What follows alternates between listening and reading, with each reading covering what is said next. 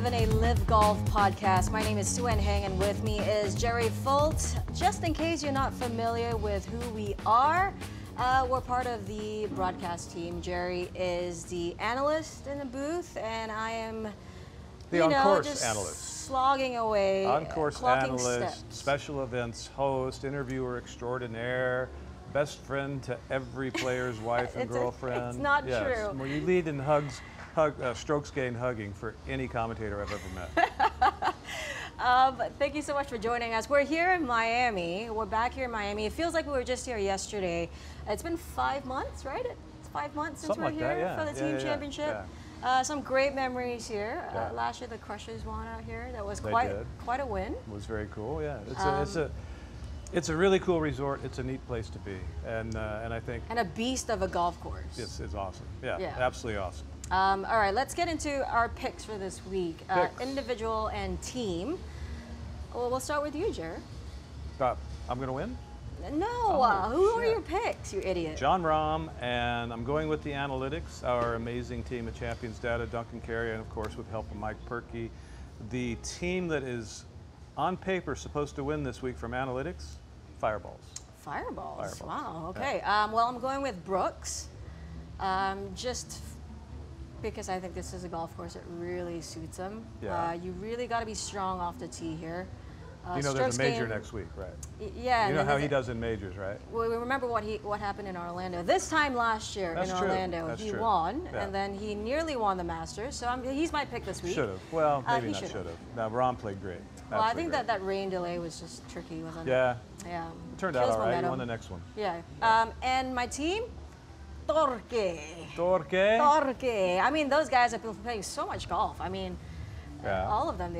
They've been playing the international series. They've been putting themselves out there. They've been playing some great golf. Joaquin, obviously, who's leading that team, playing phenomenal. All are familiar with very grainy Bermuda grass. So yes, yeah. exactly. Yep. So those are my picks for this week. By the way, exciting stuff.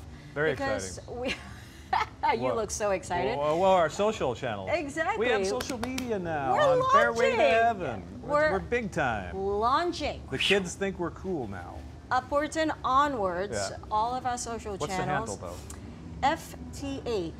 FTH_LIV Golf. And we got some jazz. Cue the music. Cue the music. Cue the music on the patio at the clubhouse. FTH_LIV Golf. Yes. Okay. FTH_LIV Golf. And it's we are on the Twitter. The Twitter, well, the X. The X. We are on Instagram. We're on TikTok.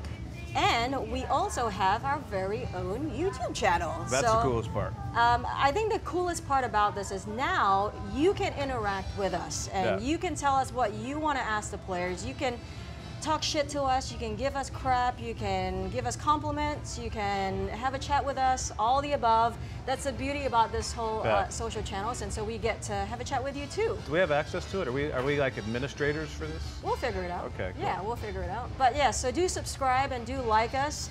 Now, every week we do have special guests, very talented special guests that joins us this week, and join us every week, I should say.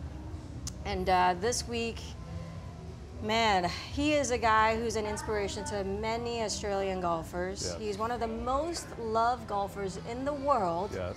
He's got a very decorated resume. He's your 2022 Open champion. He's had 12 professional wins.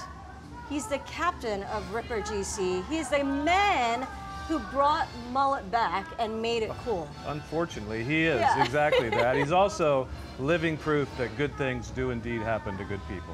Exactly, and he's the captain of Ripper GC, Cam Smith. Cam, the last time we were here in Miami, I'm pretty sure we saw you walking out here with some home slippers, I believe. You should have come out in a robe. I believe you had a cocktail in your hand and the slippers from the hotel room. Out walking around with Greg. On the first tee, you're on the first tee. Yeah, that was probably about right. We got kicked out in the first round last year against the Cleeks. And I actually had my bachelor party the next week already organised, so the bachelor party kind of started a little bit early. And yeah, we had a fun weekend. It's funny you talk about your bachelor party. I was talking to Leash, I think when you guys lost, and he goes, Man, I was really hoping we were going to win this thing because I was hoping it was just going to be a 3-day bachelor party, but now it's a 6-day bachelor party. Yeah, it was a little bit like that. All my mates had flown in from Australia. They'd planned to watch most of the weekend as we were planning to play most of the weekend, but didn't work out like that. We got flipped on Friday, and yeah. So now, how much of your bachelor party can you tell us about? I know you rented a place down in the Keys, like rented an island or something, and you had boats and we power sports. We got the boat down there. I mean, it was pretty cool. Yeah, we had a big house to ourselves. Played a bunch of cricket on the beach. Bunch of time out in the boat. Yeah, it was fun. I heard no phones were allowed on that trip. Yeah, there was. It wasn't really a rule. I think they just didn't get touched for 3 or 4 days. Everyone was pretty well behaved. Yeah. And how long did it take for you and maybe the rest of your lads to recover from that week? Yeah, well, it was a while. My mates come over for this weekend. We had the bachelor trip there for a few days. And then all of their wives and girlfriends also came over after that, so it was almost like an extended party after that as well. So it didn't really. While the other boys were sleeping at home, I was kind of still going there for a week or so after that. So it was fun. It was a really cool time. Carrying the torch. Yeah. Speaking of your bachelor party, fast forward, you got married in December. Congratulations, by the way. Thank you. I think the last time I spoke to you, you did not have a ring on your finger, and this time you do have a ring on your finger. Chanel, I know she's here this week. Yeah. How did you guys meet? Because I know she's a chiropractor. Yeah.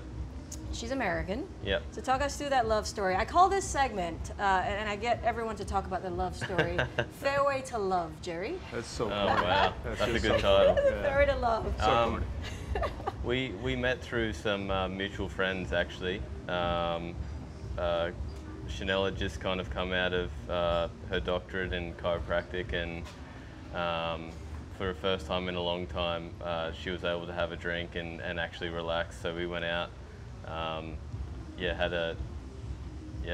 guess just met through some mutual friends, and then it was love at first sight, really. Aw, see, that's what I wanted. That's exactly what I wanted. Love at first sight. Yeah. Did you have any good chiropractic pickup lines? No.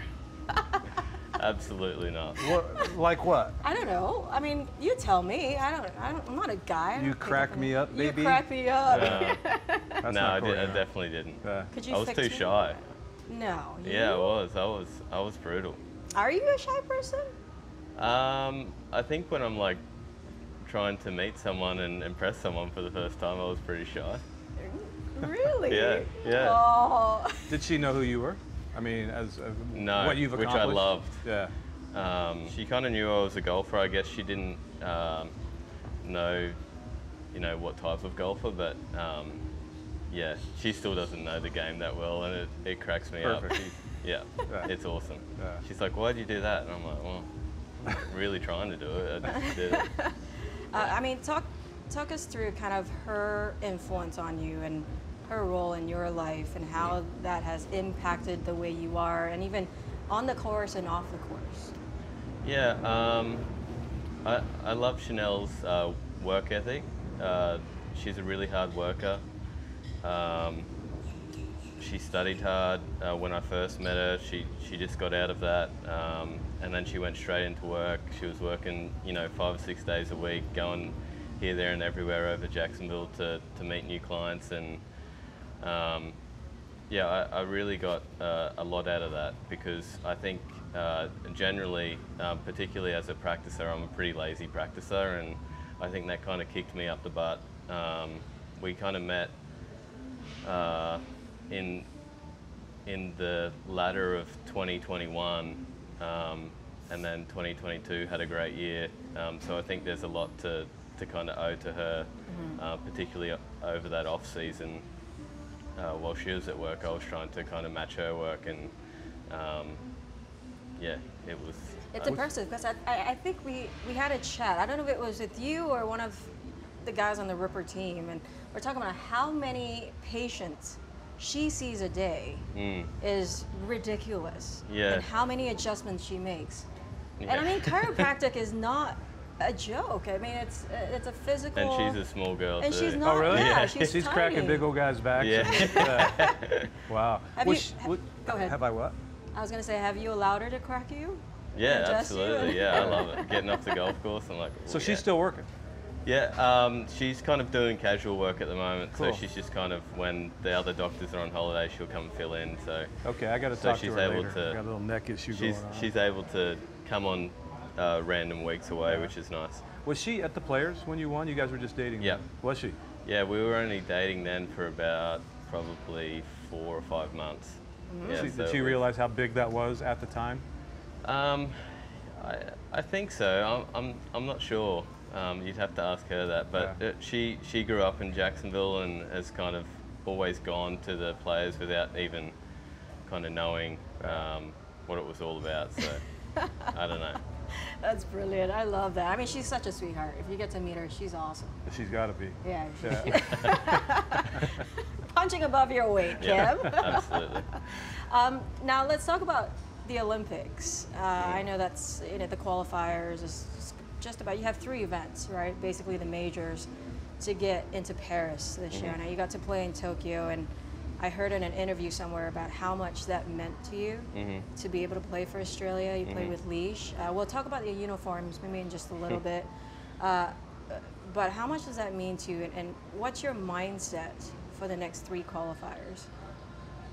I mean, it's. I don't want to put too much pressure on myself by saying I have to go out there and do something. I think for myself, I've always kind of been a process type of person, and I feel like if I do the work, the results will come. So just trying to do my own thing without kind of trying to think about it, I think is the best way to go about it. But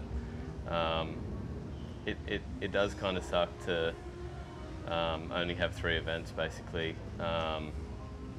It's somewhere where I desperately want to be, and I think being Australian and we represent our country every week out here, I feel like, but there's something about wearing those coat of arms that's pretty special to everyone's hearts. So there's only a certain amount of people that get to do it, and loved it in Japan.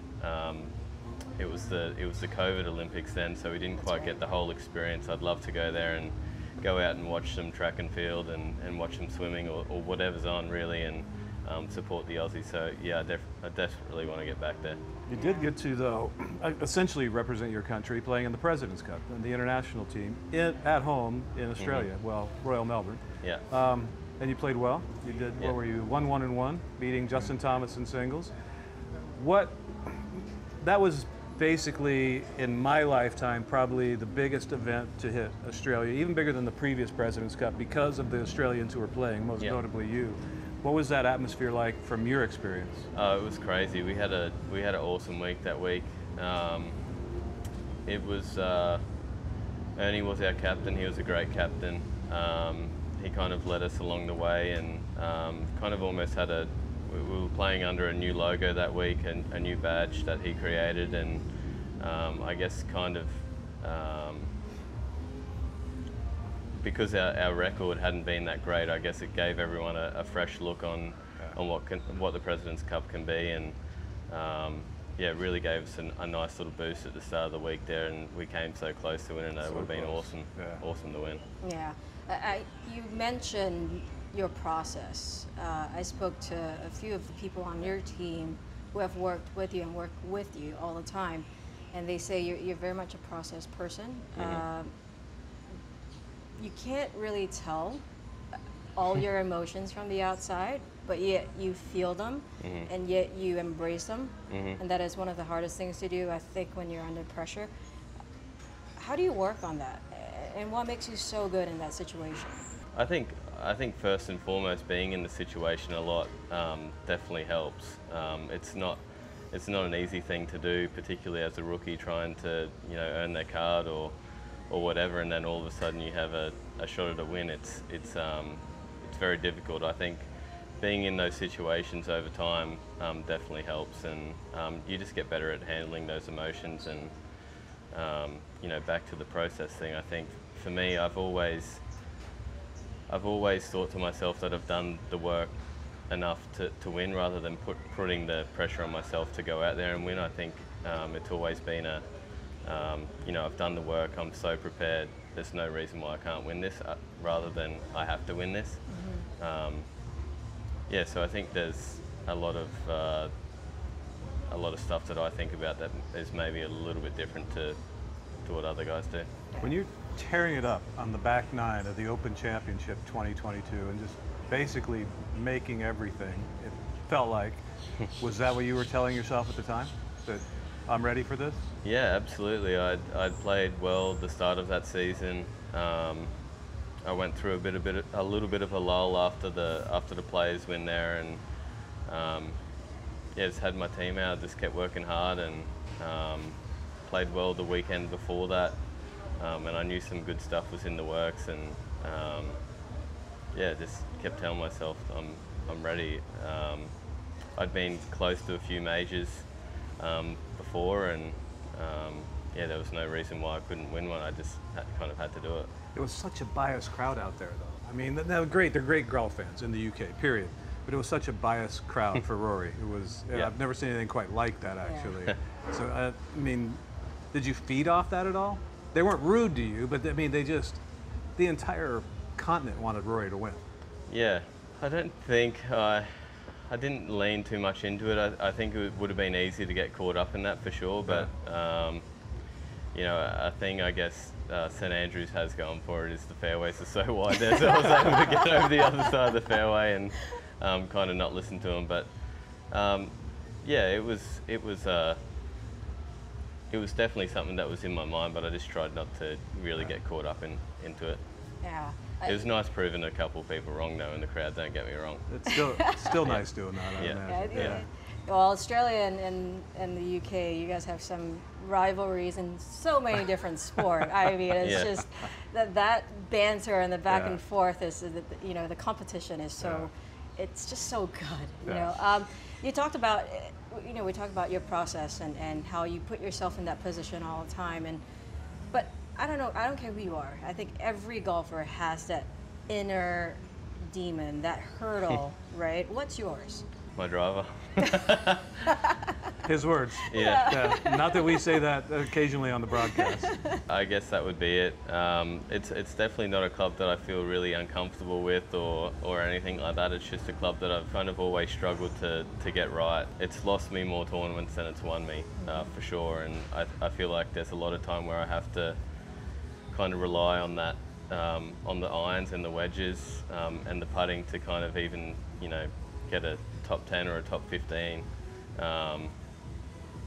Yeah, so it can be tough at times, and at times I want to pull my hair out and kind of start again with that club. But I know the work that we've been doing, particularly this off season, is the right stuff, and I think we saw a glimpse of that in Hong Kong. I think this week is a much harder test, and particularly with the driver. So it's good having a hard test heading into a big week like next week. Yeah. I've always contended that great putters are born, that a bad putter can learn to be a decent putter, maybe even a decent putter could be a good putter, but great putters are born. Anthony Kim takes a dozen years away from the game, comes back, and in a week he's putting like Cam Smith, basically. Were you, I mean, you obviously are a lucky member of that club as well. Have you excelled with the putter ever since you can remember? I think I've always been a decent putter. I don't think I've always been a great putter. It's definitely a club that I spent a lot of time on, probably more so than others.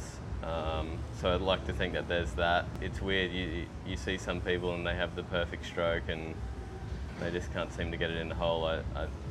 I don't know. It's a weird thing, but I do spend a lot of time on it, and I think that's probably the biggest attribute to.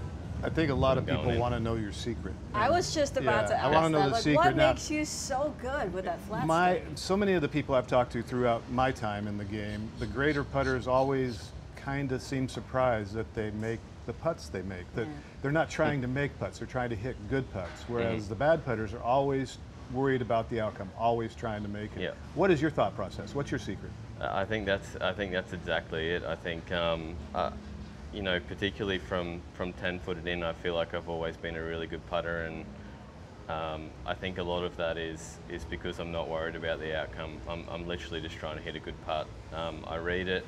I like to think I'm a good reader of greens, and then just go up there and hit a good putt. There's for sure a lot of putts that surprise me in what they do, and I do miss a lot of putts that I hit good, and all of that stuff. But I think that process that I've got, you know, before hitting the ball is really good, and yeah.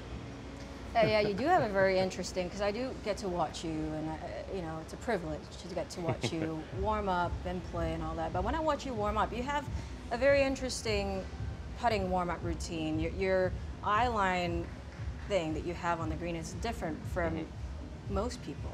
Yours have a slight curve to it. I know your path is very, it's not a straight back, straight forward type path. It's more of a U shape. Archy. Yeah, an arcing path. But yeah, you're definitely like a Houdini. I think you called him that. He is. Yeah, you're Houdini with the putter. It's just every time you're 20 feet, inside 20 feet. Yeah. It's like... Well, Houdini was an escape artist, a magician. he can escape around. I mean, sometimes it's to drive a little offline by his own admission, and he's in jail. And the next thing you know, and you see that 3 or 4 times in a round, and you add it up, and it's 65. It's like, well, how the hell did he do that? I know. You know, we said this on the broadcast. You're one of those players, if not the best player. You might not have your best, right, from tee to green, but you make the most of your round. I've never seen anyone like it. You could be last in driving, almost last in iron play. I think that was one of the events last year. You were last in those 2 stats, and you're at the top of the leaderboard. Do you ever think that? Like, I mean, honestly, like, has that ever occurred? Well, how do you? What the hell?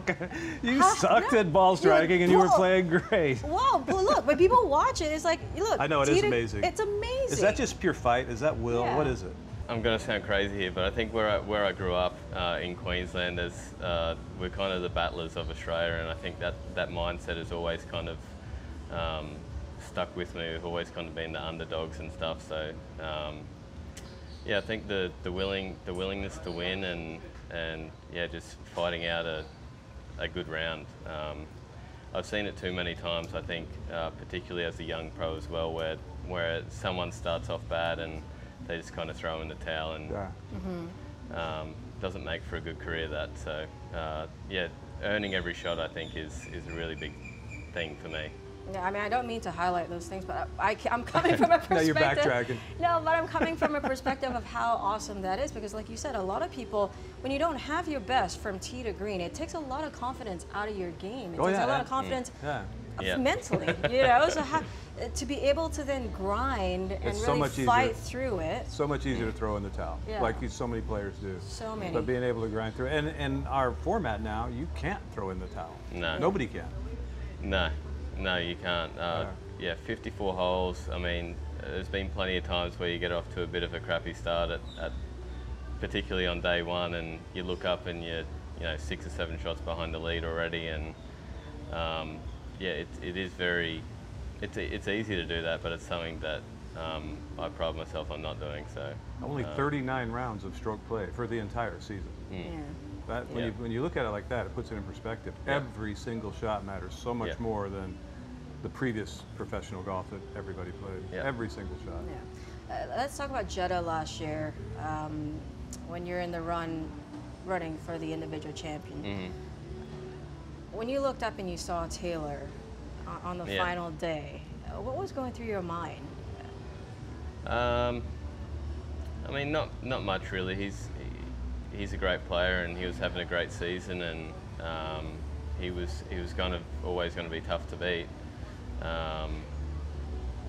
Yeah, it sucks for sure. I didn't like the feeling, but yeah, he won. He beat me. So yeah, there's not much that I could have done about it other than playing better golf, and like I said before, I think I prepared well. I did everything as best as I could, and just didn't work out.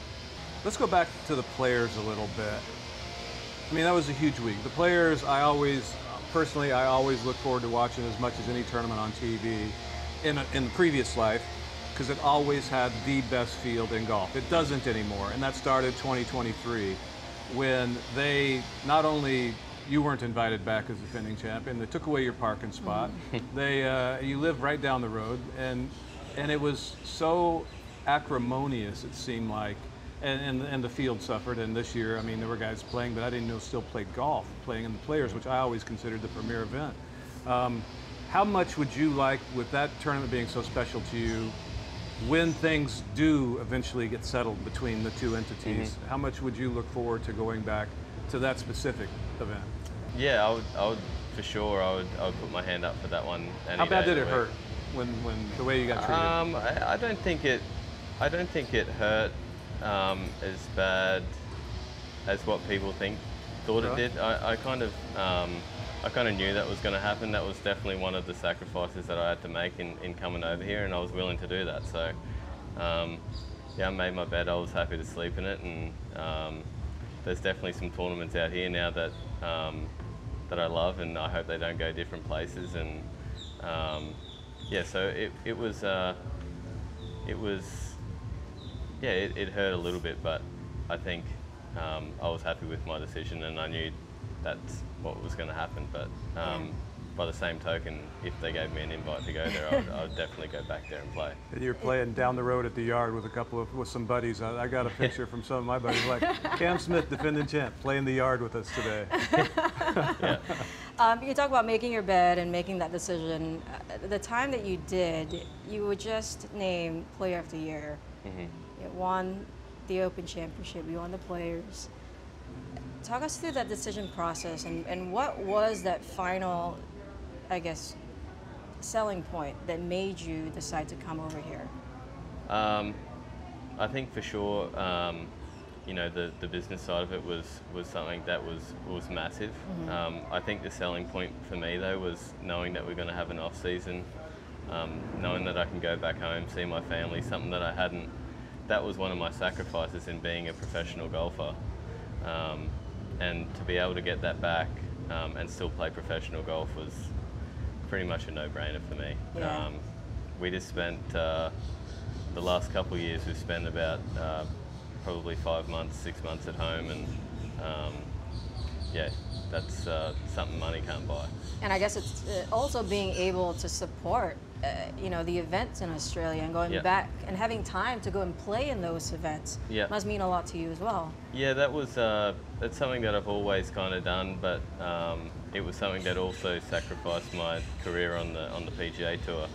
Was taking a couple of events off where I could have been in the US. So yeah, it was you know, golf in Australia is something that's always been near and dear to me, and yeah, to be able to support them, support the juniors a little bit more, get back down there, play one more time in Adelaide, all that stuff was just adding up, and yeah, I couldn't miss out on that opportunity. What do you hear from the fans down there? They're rabid. The Ripper GC fans are absolutely rabid. They're just so territorial and so proud of you guys. What are some of the great comments you hear from strangers at in your homeland? I think there's just all the stuff that you hear from time to time, you know, up the Rippers, all that stuff. I know the boys loved it last year. I think the Australian fans are so funny. I just laugh so much on the golf course, whether I want to give them the credit or not give them the credit. Sometimes I laugh under my breath, and other times I'm laughing at them, but they say some of the craziest stuff, and some stuff that is so witty as well that it just makes you laugh. What's the funniest thing you've had, if you've heard from an Australian in the crowd? I got one last year actually, and I don't know if you guys watch cricket. Yeah. So I was fixing a pitch mark, and I was kind of batting it down. I was standing over someone's line, and it looked like I was kind of batting down a rough patch or something in the pitch. and I'm batting it down, and then someone goes, "Do you want center, Smithy?" And I just lost it. I almost couldn't hit my putt. Yeah, so yeah, just stuff like that. That's brilliant. Yeah, so good. Yeah, That's brilliant. That's cool. You know, I got to walk with you, I think, 2 of the 3 rounds in Adelaide last year, and I remember interviewing you. I believe it's on the 2nd or the 3rd green. You were with Brooks. You played with Brooksy. And there were just so many people that just surrounded that green, and at one point they were chanting your name. And I could see in your eyes that you were starting to get emotional. Yeah. Oh, you're gonna make me emotional now. Yeah, that was, I felt that from you, you know, and I had goosebumps myself. Yeah, it's giving me goosebumps now. Yeah, no, it's so cool. Yeah, to do what I love and do it good and make other people proud is pretty cool. Yeah. But Australians have, I mean, it's my 2nd favorite country in the world, next to my homeland, of course. When I went down there and I played the Australian Tour for a season. I honestly, had I not just been recently married, I probably would have stayed. I loved it so much down there. Yeah. But what I think I love the most is the collective personality of the population. Such a overwhelming, self-deprecating sense of humor. Nobody takes themselves too serious. Yeah. Nobody takes their life too serious. Nobody takes each other too serious. And the ones that do are basically just outcasts, just called wankers. And you know, get the hell out of here. Is that? There seems to be quite an element of that amongst Ripper GC as well. Just that self-deprecating sense of humor, not really taking each other too serious. Oh yeah, we put so much shit on each other. If you were from the outside looking in, you would go, these guys absolutely hate each other. Yeah. But yeah, we're 4 of the best mates in the world. It's pretty funny. It's definitely a sense of humor that you take elsewhere, and people really kind of are set back. So yeah, we try not to take it too serious out here, but at the same time, I think we're one of the hardest working teams out here. So it's pretty cool. I'll tell you what, just you saying that, I had the privilege of living in Australia, and I think I was there when I was pretty young. Yeah. And I think when I moved from Singapore to Australia, and then being in that environment where people just gave you shit all the time. Yeah. I hardened up pretty quick, you know, and now I give everyone shit, as you know, right? And so I love that culture, and I love how loyal they are to sport, you know, and whether it's a sporting team or a player or a tennis player or an F1 driver, they're just all in. There's no halfway. No, but they're so respectful too. I mean, you can go anywhere in Australia and you get recognized basically by everybody. You're a national hero. But they still respect your space. They don't come up and just demolish you as fans, do they? No, it's good. It's such a cool place. I love home so much, and you know, if I could, I'd be there every day of every year. But yeah, the kind of profession that I've chosen has kind of taken that away from me. So, but I love golf, probably equal as I love Australia, so it's a tough one to toss up. Well, at least now you get to spend more time home, so hopefully that helps. I want to talk about your first win in Chicago back in 2022. It was your 2nd event at LIV, and you beat DJ, who had beaten you the week before that. Yeah. And then you beat Peter as well, Peter Uline. How different was that win compared to your other professional wins, when you just being on LIV and winning in Chicago, beating DJ? How different was that compared to your other wins? I think probably given the time that LIV Golf was in, there was a lot of kind of hate, I guess, from the golfing community, and you know, you see those things or you hear those things about, oh, he's off to LIV Golf, he's done, or you know, whatever.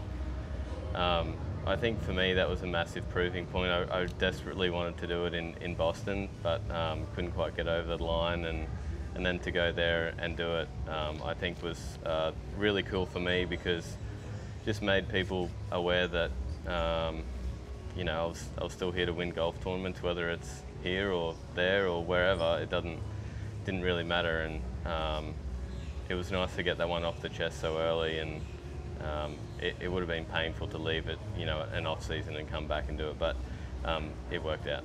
Yeah. Now we're relegated to just 4 times a year, when most, not all, but most of the greatest players in the game, the biggest collection of great players, are going to be playing against each other starting next week. Your name is mentioned. There's a lot of favorites going in. You get your respect as a guy who can certainly walk away victorious at Augusta. Do you think collectively, individually for you and collectively for the other guys with LIV, that there is more internal pressure because of what you just mentioned, because of it's a dying, I mean, it's the crescendo of hate, as you say, is certainly taken a much dramatic turn in the last 6 months. But it's still there. There's still plenty of people who don't want to see LIV succeed, and you guys are playing almost for a common cause as well as individual pursuit as well, don't you think? Yeah, I think there's definitely a feeling of that. I don't think it's a feeling that we really talk about amongst ourselves. I think everyone has their own way and thought of dealing with that, and I think there is one kind of similar thing, is that everyone wants to prove that, you know, they're still a great player and we can still win, you know, all the tournaments, all the majors. We saw it last year with Brooks. It was nice for Brooksy to take that one for the team. Yeah, so hopefully there's a bit of a trend here in the coming years where we can knock off a few, and yeah, it'd be nice. Well, you came in second at the Masters in 2020, and I know you did a house tour I saw on YouTube, and you said you would have loved to much have rather put on that green jacket, but you were the first player, I think, in Masters history to shoot all 4 rounds in the 60s that year. That's impressive at Augusta National. How confident are you going into the Masters next week? You know, it's a place that I love so much, and it truly is a place where I think I've played my best golf that I've ever played, and I just have been kind of pipped there at the line a few times. I hit one in the water there on 12 that year, I think, that you're talking about. Yeah, so it's I think being so close so many times, it is definitely one of those events where I want it so bad, and probably an event where I do add pressure on myself to play well, but at the same time, you know, I just need to keep doing the same stuff as what I have done in the past, and hopefully one of these coming years I can get one. If it's to be, it's to be. I'm not sure anybody's ever done a shoey in Butler Cabin before. I don't think that'd be happening. No, I don't think that. Well, you just entered your 30s. Thanks. And I'm just keeping Cam humble today, aren't I? Yeah. Well, grounded. You already have a pretty decorated resume, but you're only just turned 30. What are some of the things you wish to achieve moving forward in your career? I think probably number one is just keep getting better. I think that takes a lot. I think that takes care of a lot of other kind of things that you want to tick off. I'd love to get another major.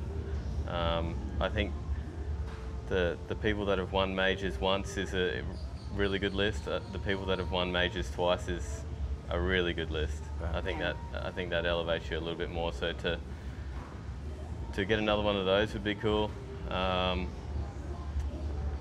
You know, I think for the LIV standpoint, I'd love to be one of those guys when I retire that you look at a record, and a win record or something like that, and you know, the newbies out here have to try and chase that. That'd be pretty cool as well. Yeah, but you know, number one is just keep getting better. We got plenty more. I got tons more, but I think we're going to run out of time eventually, aren't we? Yeah. He's already given us more than they probably told him he had to. It's Cam. It's Cam. He's easy to take advantage of because he's so damn nice. I know, he is so damn nice. He's so damn nice. All right, well, what are you the most proud of in your career right now? know. I think the Open Championship would be hard to go past. I think the fact that I haven't missed the Aussie Open or Aussie PGA is also a pretty cool thing since I've been pro. So, yeah, I don't know. I think what makes me happy is giving back to young generations of Australian golfers, really, and yeah, I feel like I do that pretty good. So.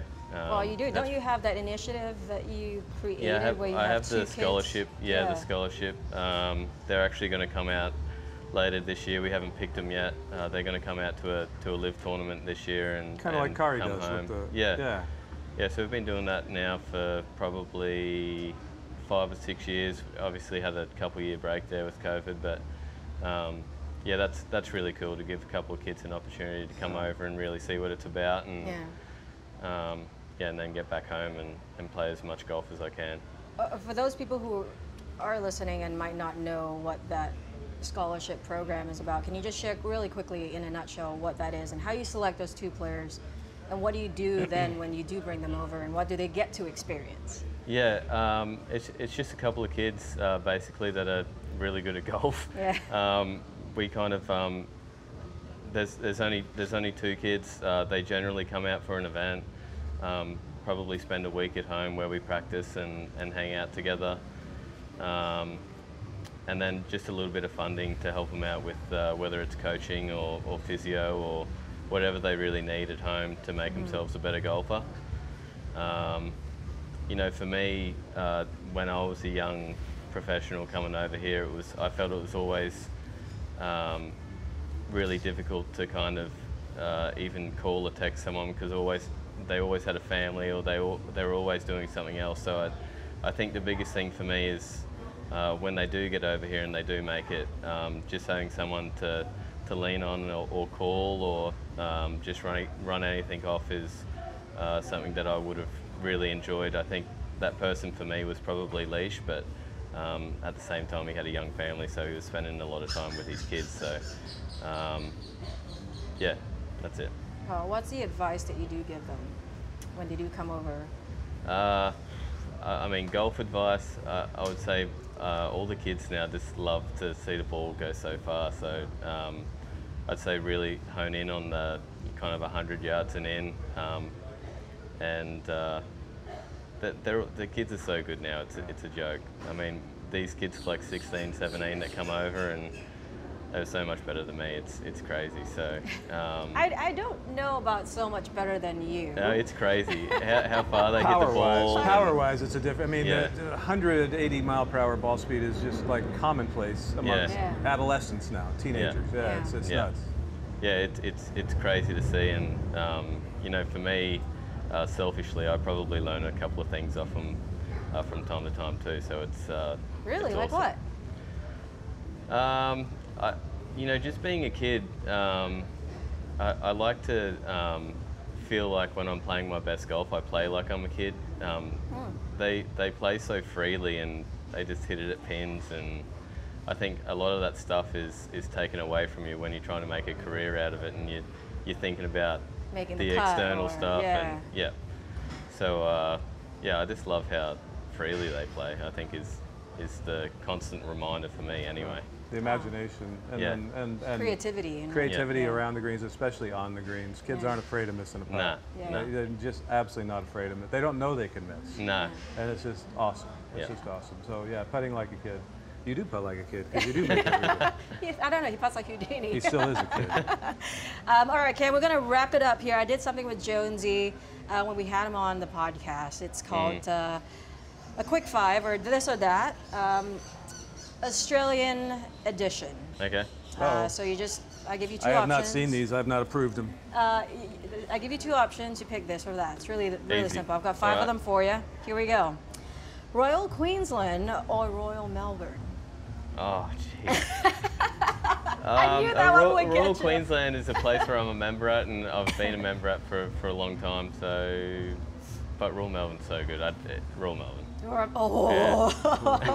Apologies. I might get a couple of hate texts. Yeah, after that Apologies one. to the Brizzy people. All right, meat pie or bangers and mash? Meat pie. All day. Oh, really? Yeah. All day. Really? Traditional one or like ones with mushroom and cheese? Or I'm like a big pepper steak guy. oh, yeah. Yeah, it's The hard to ketchup go on top. past. Yeah. Yeah. Bee's knees or Guinness? Bee's knees in the summertime for sure. Guinness in the wintertime. What is bee's knees? It's just cocktail. So no, it's gin. Yeah, it's gin, honey, and lemon. Oh, Yeah, so good. gotcha. Everything that a bee would love. Okay, shoey at the Masters or drinking out of the claret jug? I think drinking out of the claret jug is How many a beers were in there?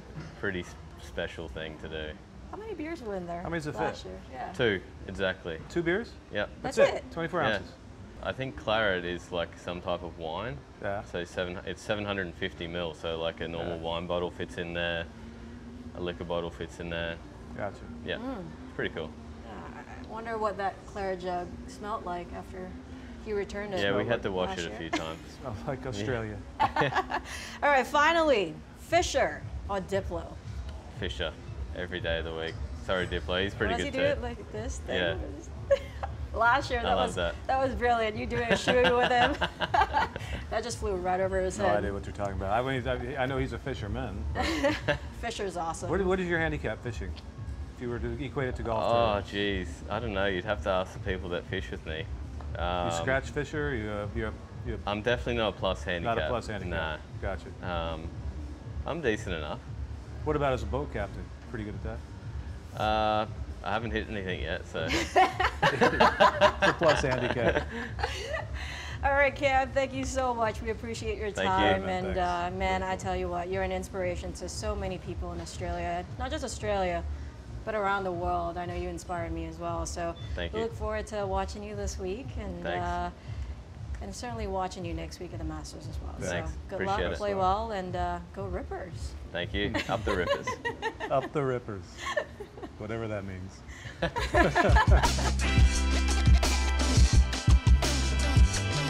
Oh man. I know I say this. I feel like I say this after every 'Cause you do. interview. Yeah. I do. Because how do you not like these guys? It's so funny. How do One you of the not like these people guys? who we work with, Bert, his wife is a huge LIV Golf fan. Yeah. Bigger fan than he is, and he works with us. And she had her favorite team, and then she switched her favorite team, and she had her favorite player, and now she has no favorites because she keeps watching our podcast, and she says, I like every one of them. And it's you know, it sounds cliche coming from us. Maybe it is trite, but the I don't fact know if is it we is. know these guys a little deeper than I think normal commentators and golfers do, because we're all basically together every single week. We're one family. We all work for the same company essentially. Yeah. But I don't dislike or even not look forward to seeing a single one of them. Yeah, I agree. And you know, Cam's one of those guys that when you're around him, he makes you feel like you're on par with him. Yeah. You know, he doesn't have any air about him. He doesn't have any ego about him. It's the Aussie way. I mean, Yeah. it's mostly him. He's such a grounded human being, but it's the Aussie way. They don't take themselves too seriously, as we talked about with him, and they don't let each other take themselves too seriously. Yeah. So they're just grounded, humble people. Yeah, but very hardworking. I think something that we don't get to Yeah. see a lot of Cam is how hard he works. Yeah. And he works really hard, and look, the results show, Yeah. right? I mean, he got 2 wins last year. It's not easy to do out here Yeah. on LIV to have more than 1 win. To have 1 win is incredible. To have 2 in a season is impressive. Yes, and Yeah. out of only 13 individual titles, I keep saying that. I hope he has a great week this week. By the time you're watching this, you might have already seen some of the action. Next week's a huge week for all of professional golf because it's the first time in ages that we've had everybody together for the most part. And I think he's come so close at Augusta. He could definitely get it done. And he's in that conversation of favorites. Yeah. He's not as high betting favorite as Scotty Scheffler or John Rahm are right now, but yeah. I know Adam Scott's one of his role models, you know, growing up in Australia. So with Scotty putting on that green jacket, I'm sure Cam would love to replicate that. Oh yeah, be the second Australian Yeah. to ever win it. That'd be phenomenal. Yeah, that would be phenomenal. Anyway, as we said at the top of the show, really exciting. We've launched our social channels. FTH_LIV Golf. FTH_LIV Golf. We're on the X, we're on the Instagram, we're on the TikTok, and we also have our very own YouTube channel. Are we on Facebook? I don't know about Facebook. MySpace? MySpace? MySpace? LinkedIn? Are we on LinkedIn? I don't know if we're on LinkedIn, but we're definitely on those large social channels. Not that LinkedIn's not I think we're on Facebook too. Anyway, but the Twitter you can find me on. I'll respond to a lot of your comments on there. The rest you're on your own with her because I don't even know what TikTok is. Yeah. But like I said, do interact with us. Do leave us, DM us, message us, leave us comments, like, subscribe, please, if you love the podcast. And if you wish to catch this on video, you can catch it on our very own YouTube channel. That's awesome. How about that? Yeah. Now, do subscribe again. I'm going to keep saying it till... Do subscribe. Do subscribe. Just say it again? Which one do you just subscribe to? That's just the YouTube, right? You subscribe to the YouTube. You subscribe to follow YouTube. You us. follow on the Twitter. Yeah. And you follow on the Instagram? On the Instagram, yep. And then you follow on the TikTok. Tic-tac-toe? Yep. Yeah, gotcha. Yep. We'll get this down at some point. No. But anyways, you can find us wherever you find your podcast, whether it's on Spotify, Apple Music, wherever you get your podcast, you can find us. Have a listen, and hopefully you like it as much as we do and you enjoy it as much as we do. For now, we're gonna go. I think it's Aretha Franklin or Lena Horne playing. I think Aretha's trying to get us out of here. So, have a great week, Jerry. I think it's going to be exciting. It's going to be fun. It's going to be great weather here in Miami. Tune in.